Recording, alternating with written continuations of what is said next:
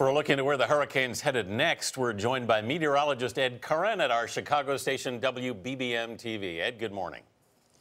Good morning, and this is an amazing storm. As you said, maximum winds at 200 miles per hour, gusts to 245. But the most amazing thing is how quickly this storm exploded, going from a tropical storm to a Category 5 hurricane in just 30 hours. Amazing. We continue to watch it as it loses its hurricane status quickly, but it's tracking up towards Texas. Parts of Texas have seen 5 to 10 inches of rain since Thursday morning. This will add even more rain to the picture. This morning, parts of Texas are being flooded and actually seeing flooding rains here. And we have flash flood warnings that are up in the red area here, and flash flood watches are up throughout Texas and over to Louisiana as well. As this rain continues to move to the east, Louisiana will see its share of flooding mostly on Sunday. So dangerous conditions for the Southwest. The best thing we can tell you for Texas, Oklahoma, Arkansas, Louisiana, you'll see heavy rain, flash flooding.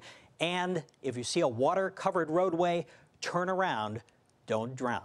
Vanita? Meteorologist Ed Curran at our Chicago station, WBBM TV. Thank you.